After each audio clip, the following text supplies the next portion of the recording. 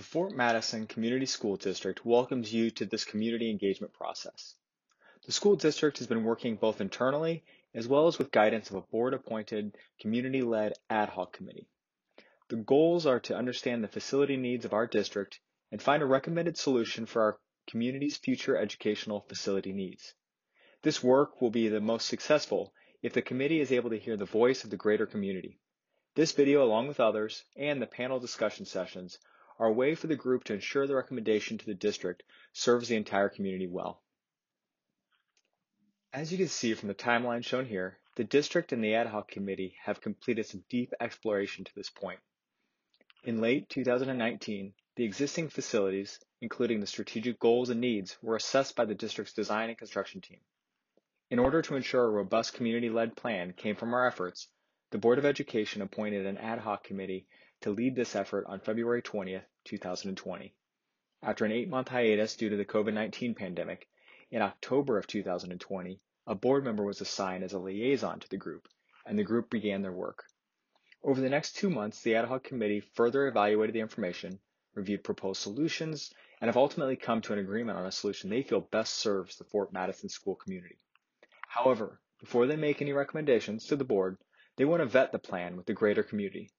Over 2 weeks from January 12th through January 21st, 2021, the ad hoc committee will host 4 live virtual Q&A panel sessions to gather information and input on the recommendations, as well as answer any questions relative to the current solution. The feedback will be used by the committee to refine the plan as necessary. Following a review of this process at a work session on February 1st, the ad hoc committee plans to make their recommendation to the Board of Education on February 15th. The board can then adopt the plan at the regular board meeting of education meeting on March 15th.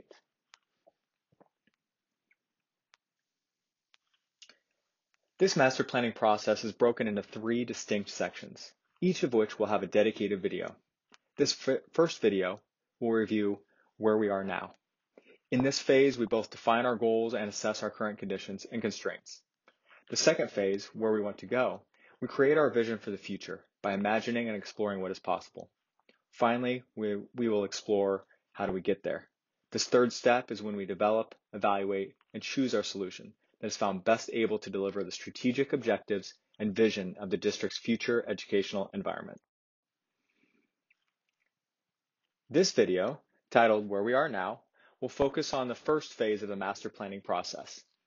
We will define our strategic objectives, assess the current physical condition of our buildings, and discuss other factors that affect how we use and improve our buildings. A baseline consideration when creating a facility master plan is student enrollment. With the population of the Fort Madison area on a steady decline over the past 30 years, that is reflected in the district's school enrollment. Over the last 60 years, Fort Madison has seen an average population decline of 6% each decade. This has resulted in the school district losing approximately 1.5% of total enrollment each year. This slow decline in enrollment is one of the factors that make it important that Fort Madison Community School District takes this opportunity to right-size our facilities while we find a solution for the future-focused educational environment. The district currently has 4 buildings that support the K-12 student population. Grades 9 through 12 are housed at Fort Madison High School, which was originally built in 1959. Various additions have been constructed over the years, with the most recent occurring in 2004. The building is now roughly 155,000 square feet and houses approximately 590 students. Grades 4 through 8 are housed in the district's newest facility, Fort Madison Middle School, which was constructed in 2012 and is approximately 123,000 square feet, supporting nearly 700 students. Grades K through 3 are housed in the district's 2 elementary schools. Combined, the 2 facilities house roughly 530 students. The older of the 2 elementary schools is Richardson Elementary, which was built in 1918. Various additions have been constructed over the years, with the most recent occurring in 2004. The building is now roughly 37,000 square feet. Last, Lincoln Elementary, which was built in 1936. This building has had just 2 additions, with its most recent occurring in 1988, leaving the building at roughly 37,000 square feet. Unlike grades K through 12, our current preschool programs are partner programs housed off-site at the YMCA and Carousel preschools. The next item for consideration are the physical needs of the district's buildings. This work was compiled via site investigations made by the district's design and construction team. The assessment includes all items relative to the building, such as electrical, plumbing, and heating and ventilating and air conditioning, roofs, site, and school security. Needs were then summarized for evaluation to allow the district and the planning team to understand where physical needs were and how soon they might need to be corrected. The findings show that there are nearly $26.3 million of total physical needs between the high school, Lincoln, and Richardson elementary schools. More than half of that sum is work at the district's smallest two buildings, Richardson Elementary and Lincoln Elementary. The remainder of the work identified is at the high school, the largest building in the district, and includes major system replacements. When looking closer on the size of the building, each elementary has needs more than twice those of the high school.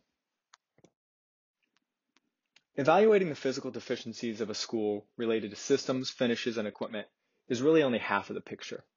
The district's review also included an educational adequacy assessment. This assessment explores the school's site, safety and security, program support, educational environment, maintainability, as well as the effect that those building systems have on our learners, in order to understand and grade how well the building overall works as a school.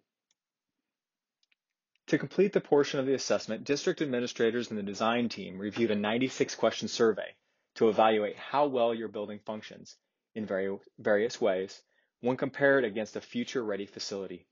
These questions included things like, does the school have a single point of entry that is easily observable from the office area and/or regularly controlled by staff? Is communication among students enhanced by large space commons or multi-purpose areas? Does the school's library or media center provide appropriate space and environment?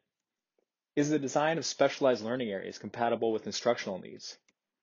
Is the classroom furniture flexible and lend itself to large groups, small groups, or even independent learning?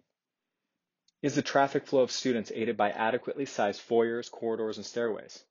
Or is the overall design of the school aesthetically pleasing, inviting, and appropriate for the age of the students? These result in a functional grade for each building.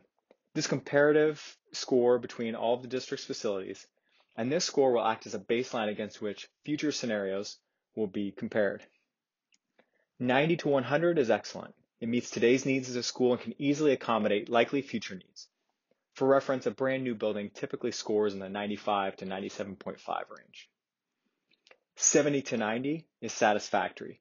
It meets today's needs and with some minor investment could accommodate likely future needs. 50 to 70 is borderline. It meets most of today's needs, but will require major investment to meet future needs.